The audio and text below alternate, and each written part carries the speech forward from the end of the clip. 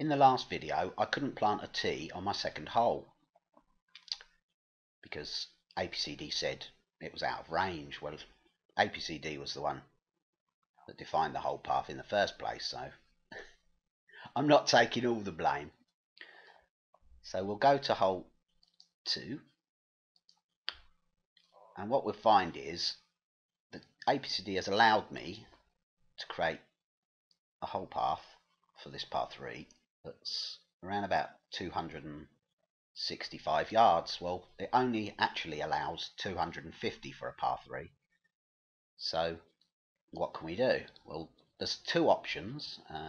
The first is the simplest, and that's to trick the APCD into thinking the hole is shorter than it is. So to do this, we can move these points that mark out the hole and make them shorter. So if I go to move and we untick the lock tee center and lock green center positions, if I just move the green forwards, now you'll notice it isn't actually moving. Oh, it's jumped. Sometimes you have to jiggle it around a little to get it to move. It's moved now forwards. It actually won't let me go back to where it was because it's now decided it is only going to allow 250 yards. So what I'm going to do is I'm going to leave it at 250 and let go there. So now it's thinking the hole's 250 yards to the centre of the green, so it will now allow me to plant a tee. I go to planting, tee, and there we go. I can plant a tee now. Now, there are a couple of problems with this.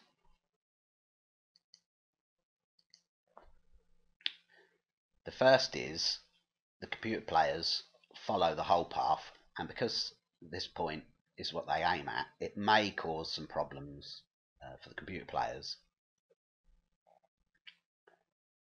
playing the par 3. So if I was using this method, I would rather have the tee position forward than the green position. So if I hold shift and select the other point, I can move both of these. There we go, it's sticking to the edge of the green again. Jiggle it a bit, and I'll have that back in the centre of the green. So the computer players will aim at the hole path. They should be aiming at the pin, but whether they actually do on a tee shot on a par 3, I just don't know really. So having this forwards, I've found no problems with computer players teeing off when the point is just in front of the tee. The other problem though with this method is the scorecard will still think the hole is 250. So, and if I'd have moved that even shorter, it would think it was that distance. So if you're worried about your scorecard looking correct, this isn't the option to take. When you're playing the game, it's not a problem. You'll still be able to have the correct distances. It will still tell you the distance from the tee to the pin when you're playing the game. It will say 278 or whatever it is to that specific pin, but on the scorecard it's going to say 250 for the hole. Another problem with these maximum lengths, which you'll probably find on some of your holes if you've made a long par 4 or a long par 5, is when you come to planting the pins, you'll have the same problem. It will only allow a pin to be planted from the maximum distance from the tee to where you're planting it. So in this case, because we've made this line as long as it can be, it won't actually allow us to plant pins on this half of the green. So if I go to planting pin, it's not going to allow me to put one on the back of the green because it's out of the range of the hole. It will allow me a short pin, but not a long one. And I'll be able to plant pins up to wherever that mark was, somewhere around here, but not there. So let's undo. So to get around this problem, exactly the same thing. Go to your plan, select both the points and move them, this time past the back of the green. Again, I'm having to jiggle it a bit to get it to follow.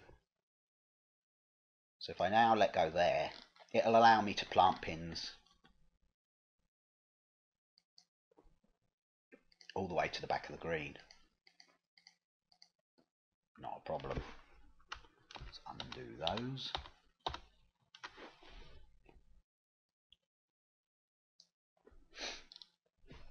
And as soon as we've planted the pins, just go back to plan, and we've got both of those selected. And just move it back to the centre of the green. Now, this won't cause any problems really. So that's a fine method to use. Like I say, with the T, it's going to affect your scorecard, so you might not want to adopt this method. The second method, which is a bit more work, is to actually alter our hole. So we need to move the T forwards or the green shorter. So I'm going to move the T for now. So I need to move this T in this direction.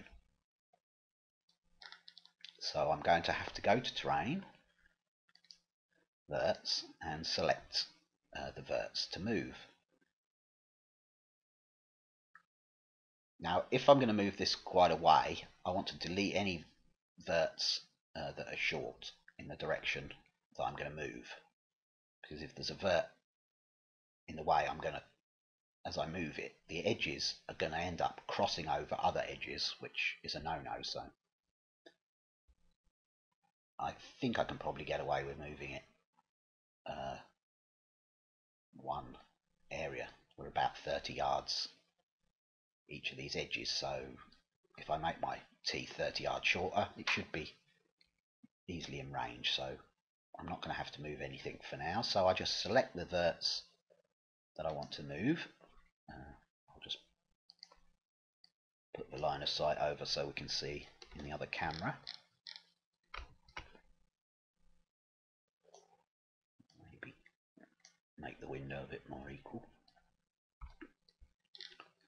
So as I move it, I'm going to move it horizontally. Obviously, this hill, if I move those verts, is going to become more of a steep cliff. So afterwards, I'm going to have to adjust the points. And also, this is the end of the hill. So if I move this across to make it look natural with the hills that have been created, I'm obviously going to have to also move it down a little bit because the ground shorter is a lot lower. So I shall move these points now, and you just have to keep an eye on all the edges as you move it. You'll see this point here, this edge is nearly crossing now that vert, so I need to go to edge and turn this. Hope it will turn. If it wouldn't, obviously I'd have to go in and check why and move some verts until I could move it. And this vert here, this edge is a little tight as well, so I'm going to move that. Now go back to verts,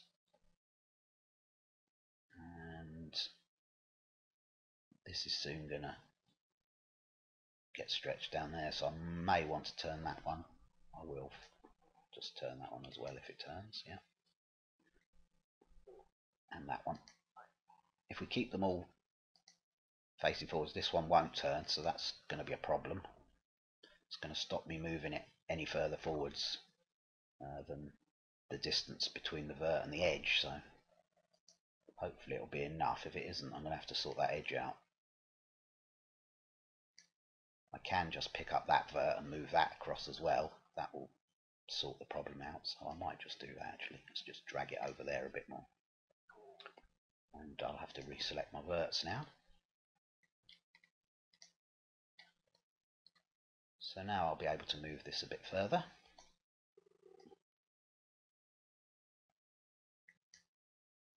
And again, this vert's getting a bit near, so maybe just shift it forwards and this one forwards. But I'm going to have to check all these verts around once I've made my movement, and you'll see what I meant about it's got a lot steeper now, the cliff edge on the flat top, so I shall move all my verts down to compensate for the fact that they've moved forwards. Don't want these ones. Not worried about that one. I'm not worried about that one because that was at the top of the hill anyway. Just the ones I've been moving. So if I move on this screen, because it's set to the Z-axis, I can move these down. So I'll just pull my T down a little.